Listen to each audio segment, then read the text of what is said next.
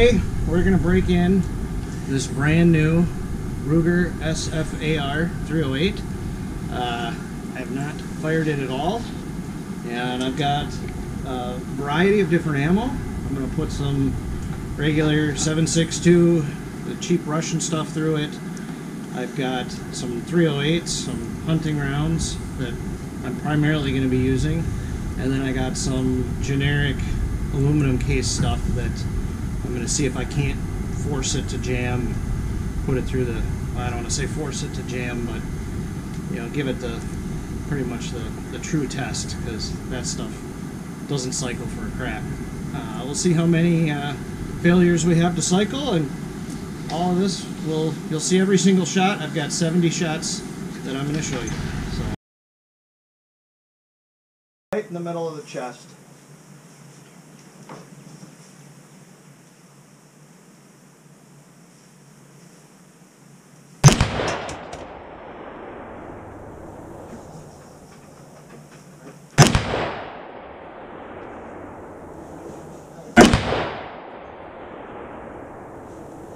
There's 3.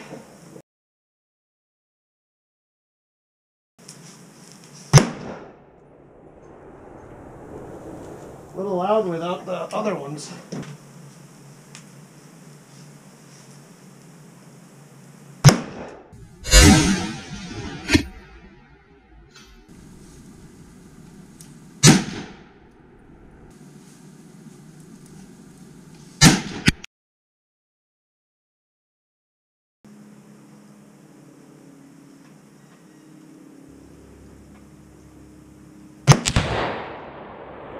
Camera.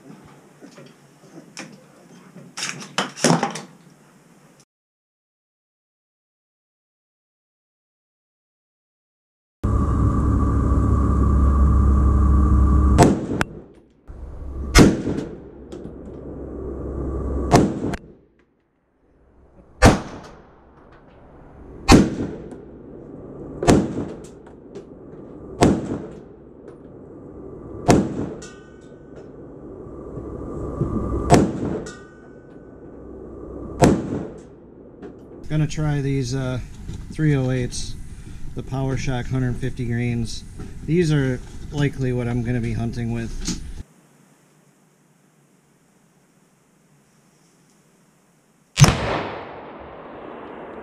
Oh, that's in the right above the bullseye. That's a nice one.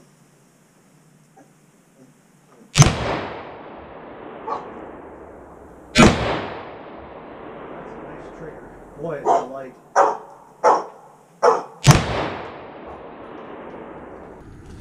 All right, now the major difference. The major difference between the rounds that you're shooting right now and what you shot before is all of your brass ended up right down in the same spot. That's consistent. That's a consistent round. So I like that. The other brass, you know, was all over the place. I'll take it. I'm gonna pump off the last of these 10, so 6 more, and then I'm going to shoot at the head of that target with these aluminum casings, and we'll see inconsistency in ammo. 6 rounds with a fairly quick shooting for cycling and accuracy.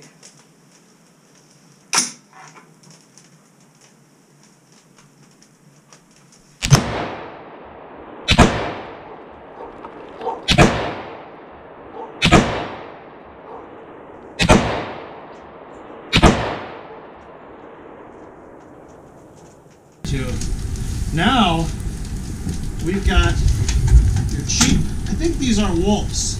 Yeah, Wolf Either is the mine. Wolves or the True Blue or whatever those orange and black box.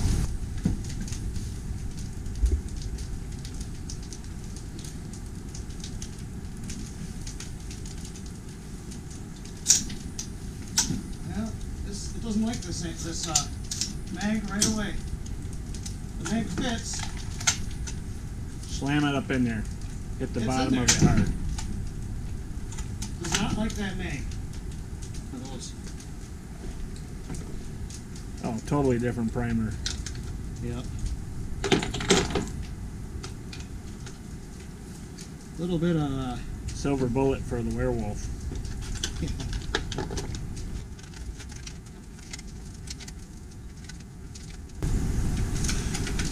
Should we make a bet on how many jam ups with them? I don't want to, because I have no freaking idea. I would probably say I'd get 2 or 3 would be my guess. Look at how much friction it takes to move these. Like, I just can't see these pushing out efficiently. I want to like lube them. Yeah.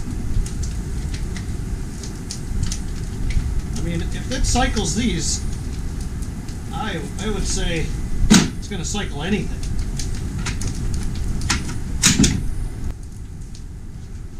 At the head, see what kind of consistency they have.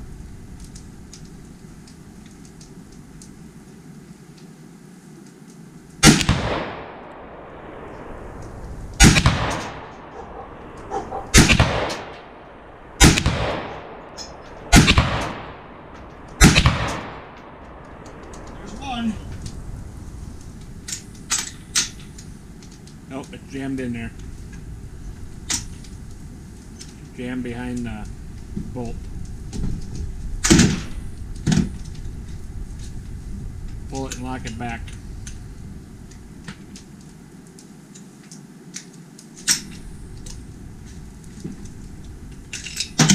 Yep, you jammed a round on top of a round. That's not a good thing.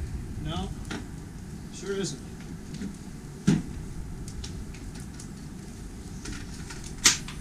Well, that's what I'm trying to make it jam.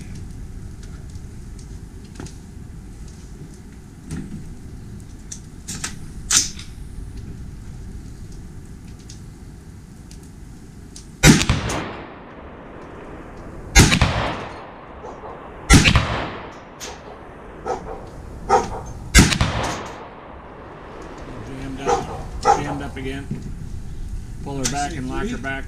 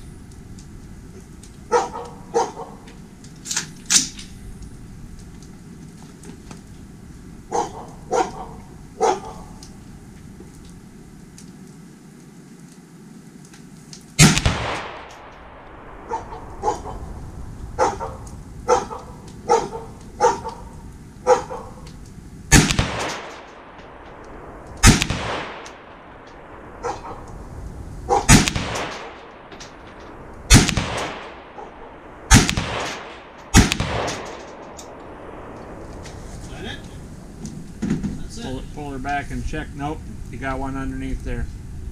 Looks like no. Something's. Nope. How come that didn't stay locked back when you fired your last one? Don't know. It should. It did the last times. Yep. Let's try these. There's 3 here.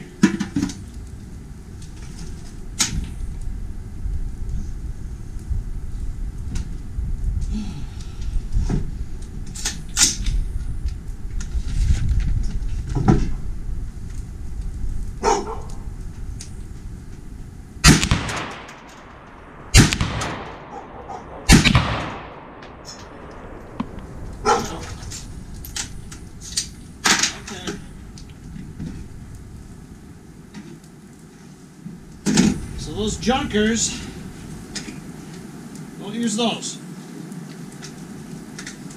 Here's some more .762s. I'm going to just throw 4 of them downrange just to focus on the cycling here. So there's 10 in there. Maybe I'll take some standing shots.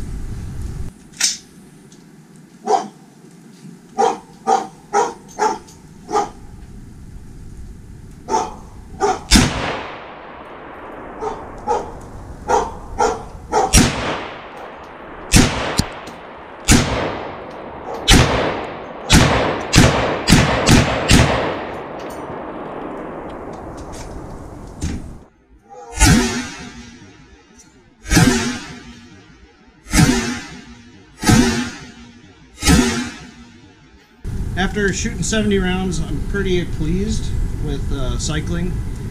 As you saw, we tried to jam it up with some crappy ammo, which we're successful in, using the normal full metal jacket, aluminum or brass casings, anything in the brass, 308 Federal. We had 0 cycling issues, so I know people have had bad luck with this rifle, and I would say the first 70 shots, I'm pretty happy.